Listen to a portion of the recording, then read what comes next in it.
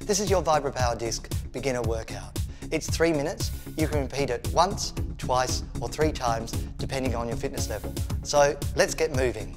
Karen was carrying 20 of those and you're probably looking at going, well, where would she have had them? Now she would have had them a lot, as she said, you know, around her stomach.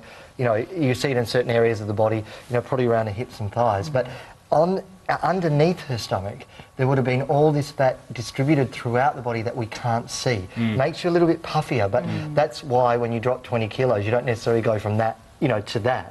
Everyone's talking about smoothies, so I'm going to make 2 breakfast smoothies that you can use as a meal replacement, or you can actually use them mid-morning or mid-afternoon. First I'm going to use some greens. Now don't be scared of the greens because you can mask the flavour with the fruits and the nuts that I'm going to add later. Now I'm using the NutriBullet because I love it. It's so quick and it emulsifies everything very, very well. And when you look at the study that everyone's talking about today, we've got to go back, look at it very closely. I think if we make a simplistic analysis, we can make the wrong conclusion and end up saying, oh well, we're going to eat more saturated fats and maybe go too overboard on them. So we're going to be very careful. But we're doing something right. That's the good news. We like that.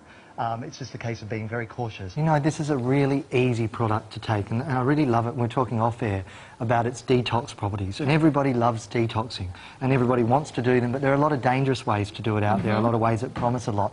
What you're going to get with your VitaGest, because it's a nice, clean, green product, with probiotics to help with your stomach, or your gut, as we call it in naturopathic terms, you're going to get a lovely, gentle detox.